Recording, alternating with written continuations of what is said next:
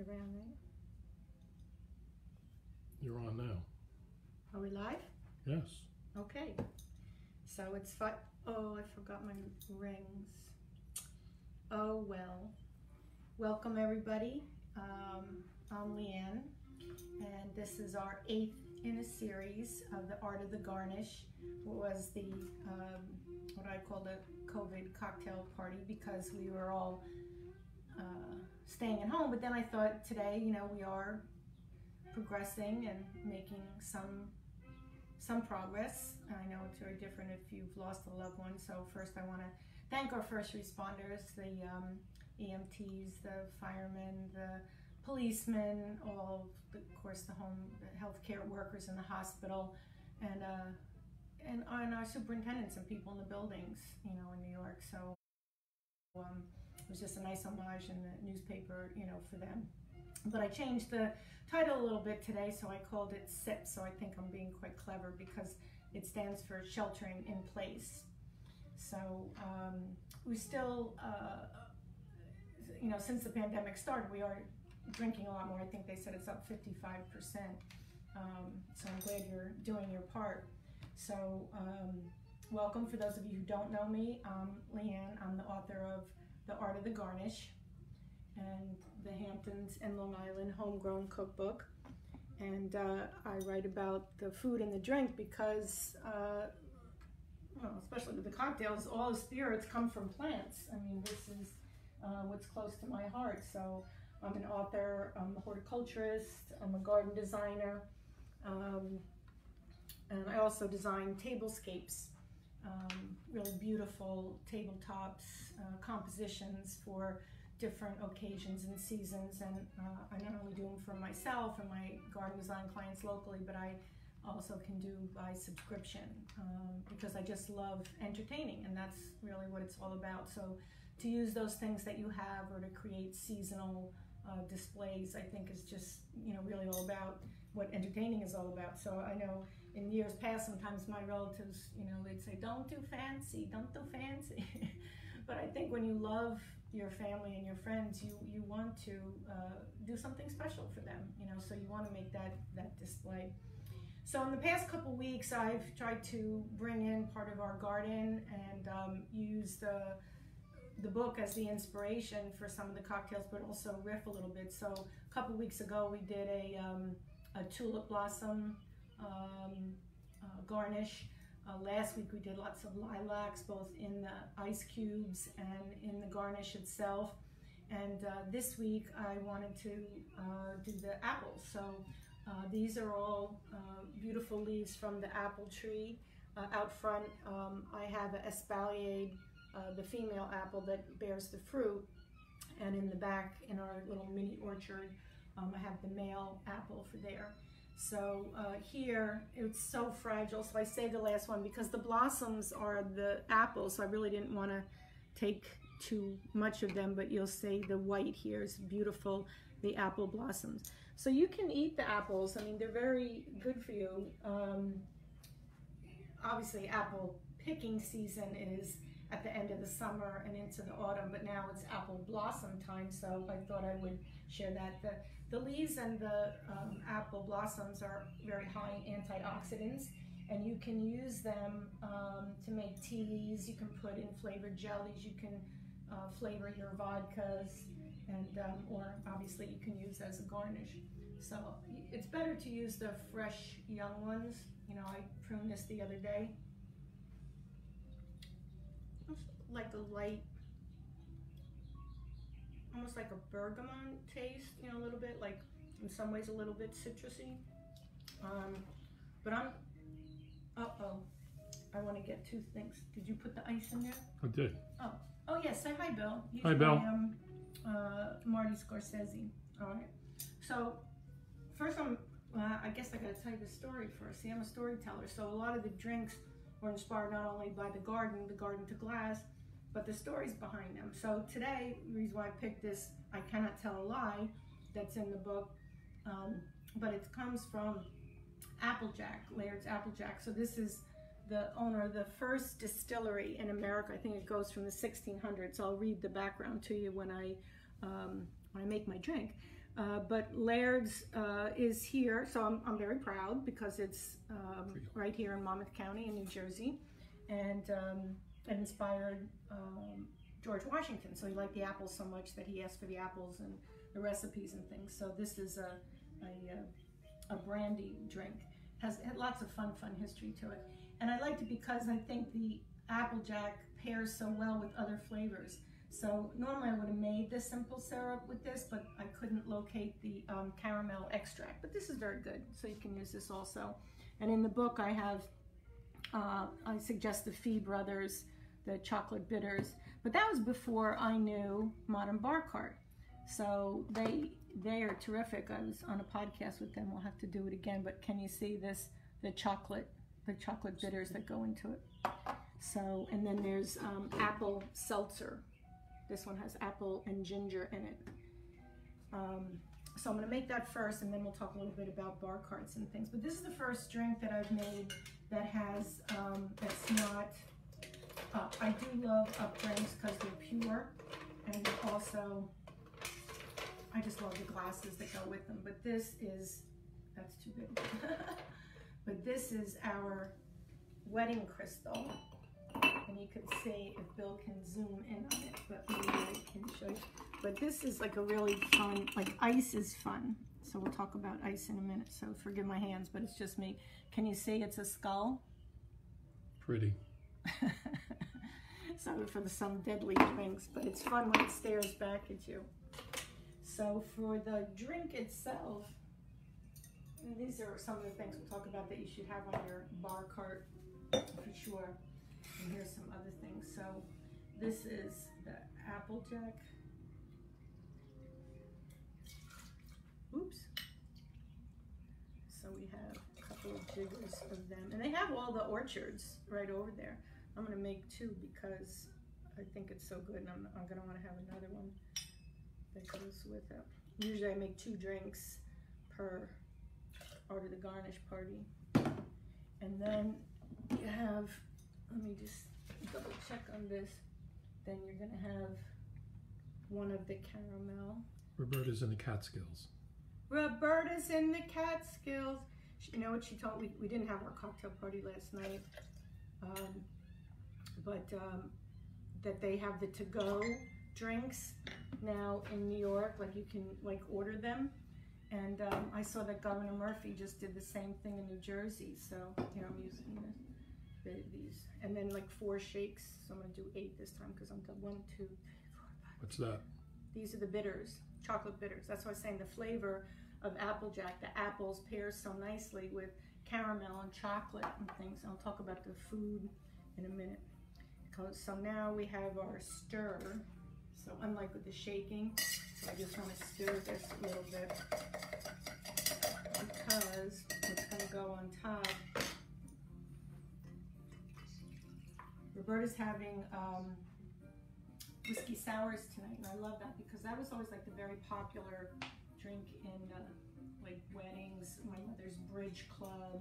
It was like a fun drink, and then I think it got adulterated for a little bit.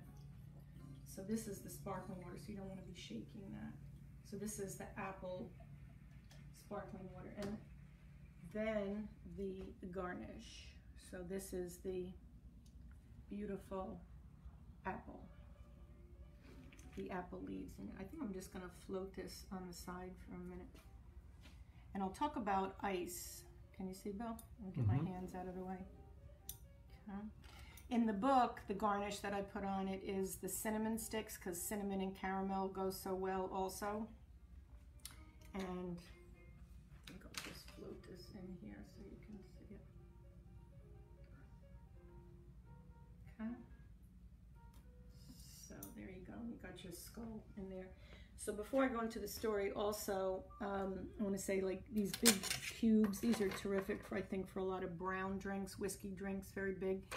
And then we got this some years ago. Bill will show you down here. Ice is like so important. So you don't want to have like a really great spirits and liquors and things like that and have crummy, bad ice. A lot of times people have in their refrigerator and it's just adulterated with some fragrances, smells of things that are in the refrigerator. But this is an opal maker, and we had to wait to get one until they were going to go public or something. I think GE owns them now, but you can see the ice. It makes these little nuggets, very chewable, but it's like a snow cone.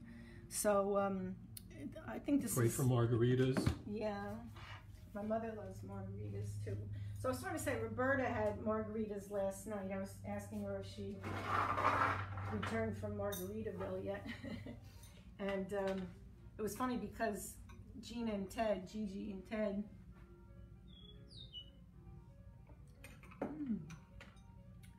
very nice. She has the caramel, the apple, cinnamon. Another thing that you can use are these like kind of edible swizzle sticks. I have them in many flavors, but this one's toffee. You can see you can stick it right into the drink. I have them in orange, cinnamon, so you can stick it in. It kind of melts in. It's like a nice candy-ish flavor for it. Anyway, I was starting to say Roberta had the margaritas, and then Gina and Ted had margaritas also, so I was wondering what was in the air. Gina and Ted used the lilac and this lilac simple syrup from last week to put into their margaritas. So we're playing Miles Davis. I don't know if you can hear, but it's very nice cocktail music. So one thing I did want to talk about also was that one of my dear friends from school in Switzerland, Sharon, and I hope I say her maiden name right, Chichowski, she said that, you know, my husband and I, we really love wine, but I guess she loves me too, but she brought out her, she said we bought a bar cart, and on the bar cart is just their wine and then my books on it. So you can see here. Thank you, Sharon, for sending in the photo. That is so sweet. So I'm going to do a posting on my blog, Garden Glamour, about, and here's what Roberta, she did her little tablescape with the, this was earlier in the season with the forsythia and the, and my book. So I appreciate that very much. Keep sending them in. You can see here in the garden, we're kind of down to what I think is getting to be the last of the lilacs, which is surprising because it's still relatively early. I mean, they peak at Mother's Day, but geez, that wasn't that long ago. Then in addition, they're starting to go, the, I love those viburnum, and they're starting also. But you can see the azaleas are just absolutely gorgeous. And then the tulips, where did they go? Are they still upstairs? Upstairs. I'll have to show you later in the picture. But they're getting to be so blousy, and I just love that. You know, there's a something I read not too long ago, and it said decadence is really just opulence with an expiration date. And I think that's very true. So I love that sort of, you know, overall blousy look to it. But I think, you know, people, you know, I love cocktail culture and everything that goes with it. So, you know, if you've been watching us each week, I talk about those things, but they're just so beautiful. It's like jewelry. You know, I always say cocktails, you know, that you can't have a doggy bag for them. You have to drink them. Can't take them home, but maybe now with Corona, you can have it to go. But it has, cocktails have a time of day, a happy hour. They have the rings, cocktail rings. They have fashion, you know, a cocktail dress. So it's just so much, you know, a part of our culture. And I think when people look back at accessorizing a bar cart, you know, you look back to the glamorous times from the roaring 20s. And so now we started off in the soaring 20s. And maybe not the way we intended. But you look to the glamour of the cocktail time. It's a seduction to make a drink, to make a cocktail. It takes time. You don't want to just be, you know, I mean, we love wine too. Believe me, we subscribe to Wines Till Sold Out, and, you know, we're constantly exploring new wines. We loved our trips to Napa and Sonoma, but it's different for a drink. You don't want to just open it and pour it. You know, there's everything that goes with the making of it. People are watching you making it, stirring it. That's what's part of the fascination of going out to a bar besides the company, you know, that you have. So I think when you have the things that go with it, it just makes it more indulgent. It's a luxury you can do at home, so you can scale up or down. So like I said, I'll post the tips, but some of the things you want to have are necessary, you know, bottle openers, you know, you want to have your jiggers, your measures. I always love this Hawthorne strainer. It has a cute little face to it. You have your shakers, you know, and I've escalated as we go along. Your ice bucket. This one I just love because you can make your own seltzer water, you know, like a club soda. So Bill just refilled it the other day. I'll use one of Gina's bottoms up glasses. But you just fill this, you put the water in it, and it has like a, Watch it. Watch it.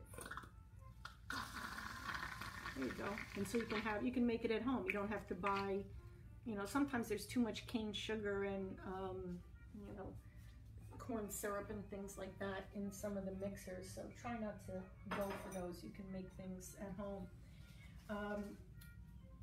So I'll detail all those things that can go into your bar cart and really make it fun for you. Just make it much more of a luxury. But I was also reading a story in the news not too long ago, a couple weeks ago, and she was saying how, you know, she wanted to buy a desk for her home office, and she had no problem, you know, going to a website and, you know, picking it out and getting it shipped. But when she looked for a bar cart, it was like a 1950s kind of a rattan, not too, it was kind of flimsy looking, but it went for over $1,500, more than 5 times the asking price. So it shows you the depth of interest that people are having in cocktail culture and bar carts. Glasses, hugely important. Obviously, you know that I love good crystal. So this, again, is our wedding crystal. It's German, it's Vesta. It's beautiful, it has flower, you know, plant on it. So we were always in love with that. And it's not just cocktails that you can source from their Instagram account, or I believe they have a website. So again, going back to the drink that's today, I'll show you in the book. It's called Cannot Tell a Lie, and I posted it earlier just so you could see the page. But here you see I featured it with the cinnamon stick and the apple, you know, originally. So, but I want to tell you the story of it because everything has a story, and that's why I picked it, right? So in the book it says, since in 1698 Alexander Laird emigrated from County Fife, Scotland to America, where he eventually settled in Monmouth County, New Jersey, the Garden State. Believed to be a distiller in his homeland, William applied his skills to apples, which were the most abundant natural resource in the area. This led to the production of Applejack for his own use, as well as his friends and neighbors. Prior to 1760, George Washington wrote to the Laird family requesting their Applejack recipe. Entries appear in Washington's diary in the 1760s referring to the production of cider spirits. As a Revolutionary soldier serving under George Washington, Robert Laird and his family provided the troops with Applejack. So I thought that... Marianne's watching. Hi, Marianne, my Academy Award-winning cousin. How are you, darling? So you might say, I was thinking that Applejack sort of saved the colonies, right? So we need our spirits to keep us up. And here, I just want to share with you a little bit of, in the book, there's, let me go back. Every drink has the photo, the little head note to the story, the recipe ingredients, and then the garnish or the finishing touches. So everyone has it. And you know, drinks don't have to be codified, like even like Tom Sabasco, his Bloody Mary. You can change it up, you can garnish the way you want. Too many times gin and tonic has to have a lime, or, you know, a martini has to have a certain, you know, kind of olive. But you don't need to do that. You can, you know, sort of get creative. That's what I do with the jewelry pins, or, you know, different kind of seasonal garnishes. But also there's, throughout the book, ways that you can create the garnishes. So here's the fan garnish, and that's what the apple is, so I'll read it to you. So the fan garnish is really good for strawberries, apples, they're especially good for garnishes. You place the washed and dried fruit on a cutting board, and using a paring knife, you make several thin slices in the fruit without cutting through the top, so just almost to the top part of it, leaving the slices attached to the hull or the skin at the top. Then you're going to pull apart those slices so they fan out, okay? And then you're going to float on top of the drink, so maybe you could show this a little bit. Yeah? Yeah, maybe not so much. So, the food pairings that I would put with this, because it has so many flavor values to it, the profile of caramel, the brandy, the chocolate, a little bit of ginger, but I put it with like caramel corn cups. I think Quaker makes some. There's probably many others also, but you can fill them with fresh apple butter. One of my childhood girlfriends and I used to make apple butter for Christmas gifts every year. You can find them at the green markets, and I'm sure online now, but you can fill them. You can also put out some Godiva or any other salted caramel chocolates, which are really terrific. Sliced apples, just make sure you rub them with the lemon, because if you put apples out to eat and the air hits it, they'll start to turn brown, but the lemons will mitigate that. And you can sprinkle some with cinnamon also, which makes it taste good.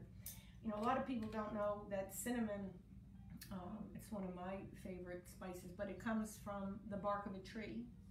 So they shave it off and make cinnamon from that. So cinnamon sticks and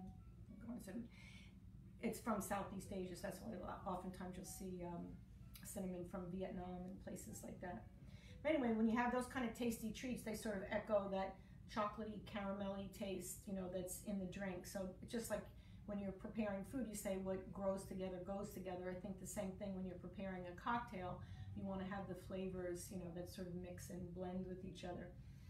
Some fun compositions when you're doing things like a tablescape, if you're putting them out for the cocktails. I thought it would be fun, like playing off the Applejack thing. You could put like the game jacks. I mean, I guess you have to be of a certain age now to know what that is, but the ball and jacks it's a really fun game. It might be really good during a pandemic to be able to play that too. I think putting peanuts out, is always an excellent cocktail. I like peanuts, almonds. Thank you, Roberta, for the almond oil. Oh, that was hilarious.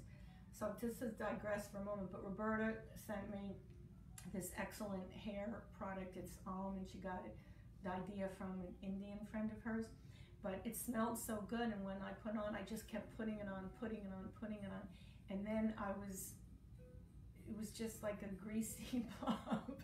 And she said, "Oh no, you only have to put on a drop." So I learned my lesson, but it was intoxicating to put on. So thank you.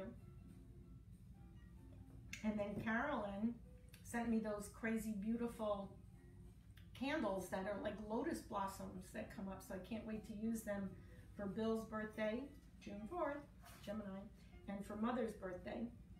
And then I got this other great gift from Ian Young and Tom. Can you zoom in, Bill? So Kinka is a store shop that they're going to be opening in the Chelsea area, and Kinka it's a very cute name in Korean. I forget what it means now. That's so embarrassing. Ian Young, if you're on, just text in what it means. But it's about the joy of plants or something. I mean, we talked about it when the name, and I just thought it was so adorable. But she's going to curate the best. And Ian Young is a terrific horticulturist, landscape architect. I was privileged to have her work with me at Duchess Designs for many years, and she's the one who did the Japanese tea party here that you saw. I posted some of the pictures. So she's going to have some very unique gifts that all center around plants. And her husband will have the shop. They're serial entrepreneurs. They have ENI puzzles, ENI puzzles, so you can look them up too. Her father invented that. It's kind of a Rubik's Cube, but better. What? Oh, I thought Bill was trying to tell me something. So so that's something to look forward to. And I know things are sort of looking up, overall. So I hope for continued good health for everyone. One thing I forgot to add also is that if you want, with the composition or some other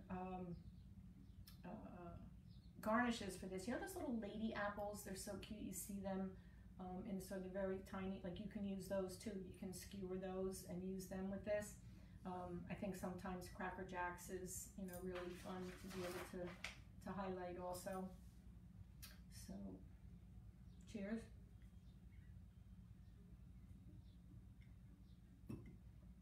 And I think we're almost at the time, right? Oh my gosh, it's so perfect. So does anybody have any questions or thoughts? Are we good? So this was a big week for us. We had a lot of big plantings for garden clients. We had so many annuals and plants to put in the containers. We had lots of edibles. I got out all my bags of edibles. I'm trying to do gardening here for us. I'll share the pictures later, but Darren that works for me on the Team Duchess, we put on sod out here in the front, and it's just, you know, that crazy time. You know, my friend Ken Drews says anybody can do spring, but really it takes a lot of work to be able to keep up and have that sort of rolling transition, you know, going to get us into the summertime. So I'm enjoying providing you and sharing with you some of the fun, interesting things that come out of the garden that you can use in your drinks and cocktails that are right there for you. So next week, I've been making, brewing, I guess I should say, a dandelion bitters, and so that'll be ready that I can use in a real garden to glass drink. And then we'll look forward to some edible hostas and things like that going forward. So if anybody has any ideas or thoughts or questions, just let me know. Otherwise, look forward to seeing you next Saturday. Be safe, be healthy. Cheers.